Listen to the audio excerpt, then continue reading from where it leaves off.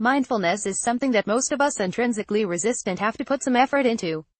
Why is that? It's not like too much mindfulness is bad for us. It isn't like your ice cream where, while it can be good for us in body and soul, we can still have too much. We resist it because when we increase our conscious awareness of the light, we also have to look at what defines that light, the darkness. So here are the reasons I've come up with. 1. You'll have to give up your sense of self-importance.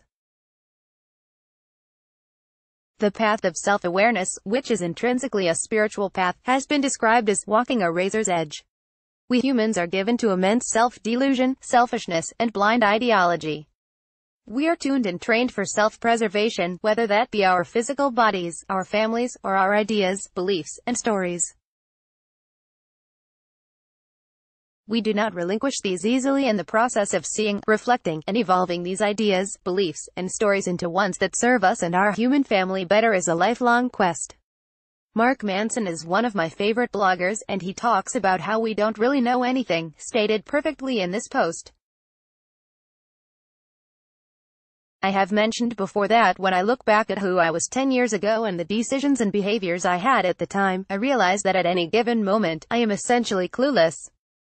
I'm always working with limited information, concepts, and ideas that are not yet matured.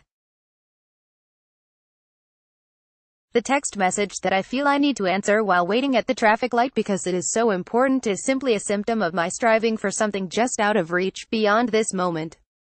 Every time I know something and settle into that stability, I have to let it go and keep moving. Part of being mindful means having the guts to realize that we are always stumbling. Mindfulness inevitably leads to compassion, for ourselves and for others, because we see our own pain, failings, and disconnections. We heal them daily with our conscious connection to sensation, the breath, our generous heartbeat, and the presence of the moment. We begin to see how we are all in this together, one human family, some wounded, some privileged, all to a greater or lesser degree, all of us on a path that we are more or less conscious of. Even though we must confront and renovate our sense of self-importance in a mindful life, our individual importance in the unfolding of humanity crystallizes into a unique and shining gift. Our authentic self-expression, our realization of self becomes the best thing that we could ever offer, and it comes from simply, but maybe not easily, which is what this post is all about, being as present in our skin as we can be. 2. The skeletons will come out of your closet. When we numb out the bad, we numb out good as well. Life becomes flat and predictable, with no big highs or lows. Sometimes it seems like this is our goal in our desperate effort to control what is inside us, and then spread that control into our environment. In the 12-step programs, they talk about hitting bottom as being an essential part of the self-realization and healing process. The question then becomes, how bad do things get before we make a change? How far down is the bottom? We can ask this of ourselves as individuals, communities, our nation, and as a world community. How hot will the world get before we take responsibility and try and do something about it, to find it may be too late? How divisive and self-serving will our politics get before we engage in our democracy and make the changes needed to create a civil society? How long will we go before making that phone call, reaching out to an estranged family member or a long-lost friend? Will we wait until they, or we, die? How far down is the bottom in our inner life? In the end, there is nothing we can hide from, at least not forever and not without great cost. For me personally, something woke up inside when I was in school learning to become a massage therapist.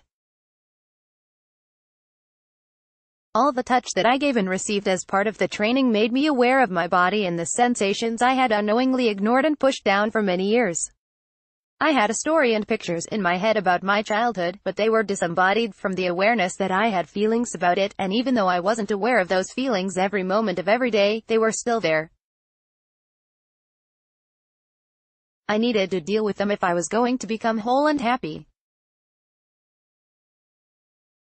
I needed to reclaim the potential for good in my life, for an empowered life, by owning that yes, that happened to me, I did that, and this is how I feel about it.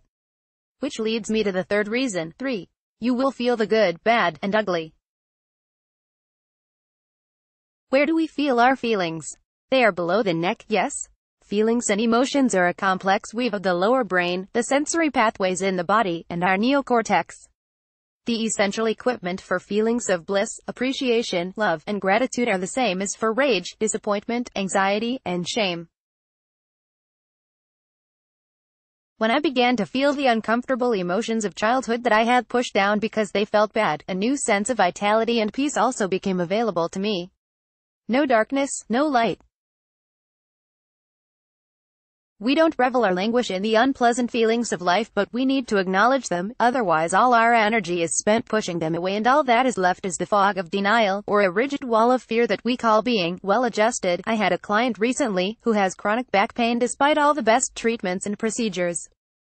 Our muscles are intimately related to our emotions because the emotions are about movement, and, by extension, thwart movement.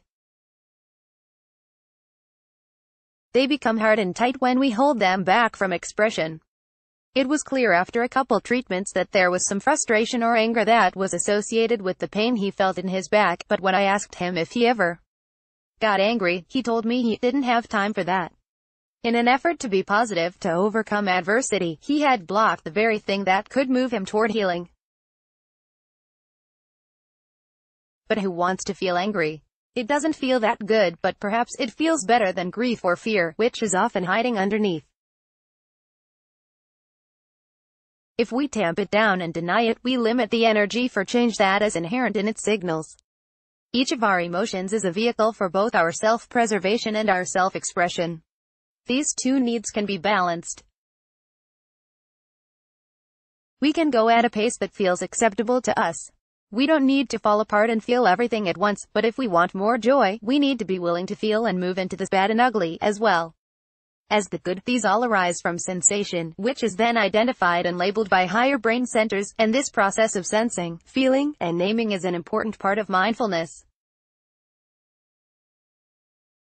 So it's no wonder we lost mindful self-awareness in our culture. It's not easy or comfortable all the time.